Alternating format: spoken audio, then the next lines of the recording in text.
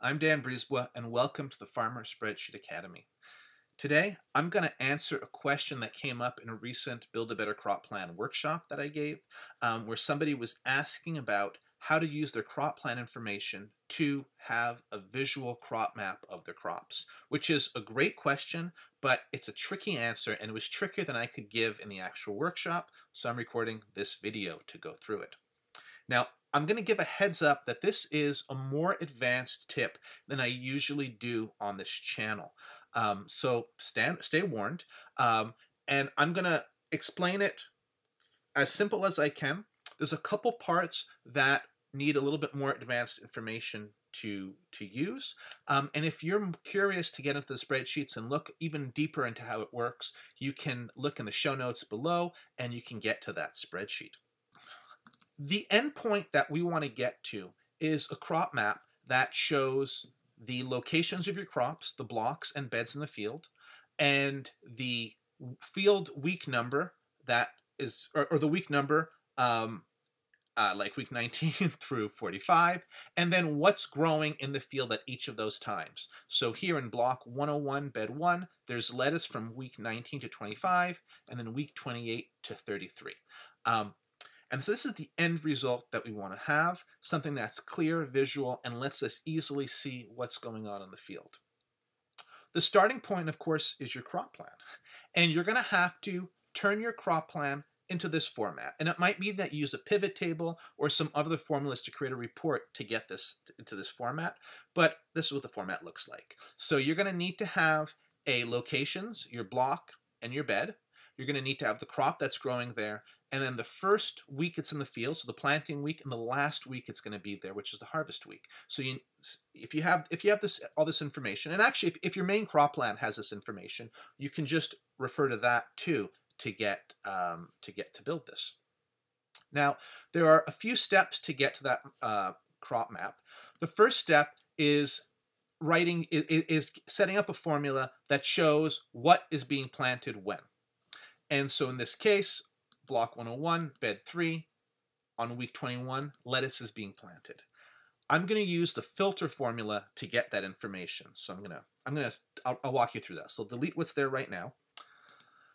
I'm going to write equals filter, open parentheses, and I'm going to the data sheet. I'm going to highlight the crop I want to see, column C. This is the answer I'm trying to get, comma. The first condition I'm looking at is what block is it in? Column A. When column A is equal to the block in A5, comma, the next condition, which is the bed, when it's equal to the bed in B5, and then comma, the last condition, which is the planting week, when it's equal to the week number in E2, close parentheses. And the answer is lettuce, which is what I was hoping to see, so I'm glad it's there. And if I look at the CP data, so that's 101, bed 3, lettuce is here. If I go in and I change this information to beets, then this now says beets. And if I were to change this information to 22, it now has an error message. But you can see beets is showing up in 22 beside it. So this is the formula I'm setting up using filter. I'll just get my information accurate again. So that's the basic formula, is the filter formula. There are two things that I've done to the filter formula also. One is I've used these dollar signs to anchor the columns and cells in specific locations to make it easy to copy paste everywhere. And then the other thing is I've used an if error formula to hide when the information is missing. So if I were to get rid of the location, it gives an error formula. So what I've done is I'm taking if error, open parentheses, and then it could be at the end of the formula, I could do comma 0, close parentheses. So this is the error, it's going to give a 0, or I can just skip a value and it'll give nothing. So that's the second part of what I did. So the filter formula, using dollars to anchor, with an if error to show no error message when there's one. And I'm just going to put that formula back into the week 21. So that's the first piece, and this is the easy piece of making it work. The second piece is using conditional formatting to look up whether there is a value, whether this value, 19, shows up in any of these ranges. And so to do conditional formatting, you can highlight the areas you're looking at.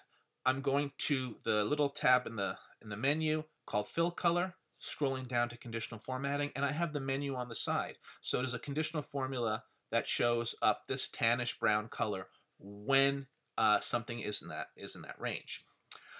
So I'm using a custom formula to do that, and it's a pretty elaborate formula here. So I'm going to break that formula down a little bit in this other sheet here. So the intermediary step, this formula is using countifs to count how many occurrences there are in the data sheet where there's a number between the range. So that's the first part. And if it's higher than 0, it says true, and if it's lower than 0, it says false. So that's the first thing that this formula is doing. And this part I'm not going to break down because it's a little bit more elaborate. The second thing that this formula has to do is, with conditional formatting, normally you can only refer to information on your same sheet.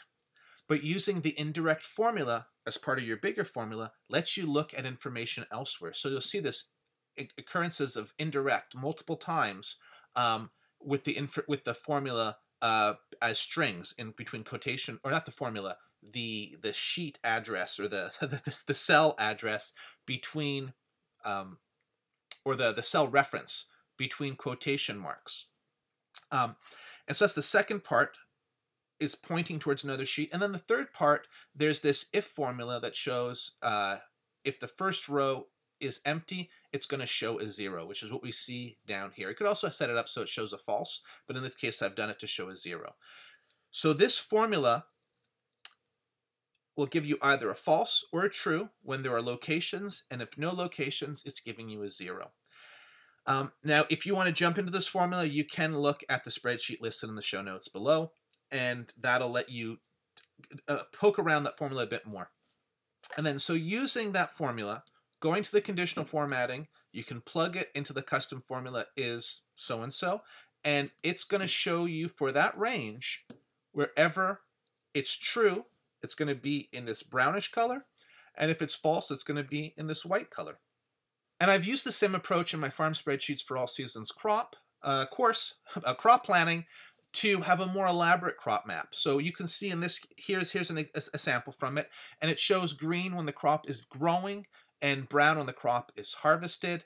It also shows multiple crops per bed, if there are multiple crops per bed, and then it also shows the bed feet and varieties. So those are all things that you can do by tweaking these formulas, and that I've already done in the templates that are part of the Farm Spreadsheets for All Season course. So that is another Farm Spreadsheet tip.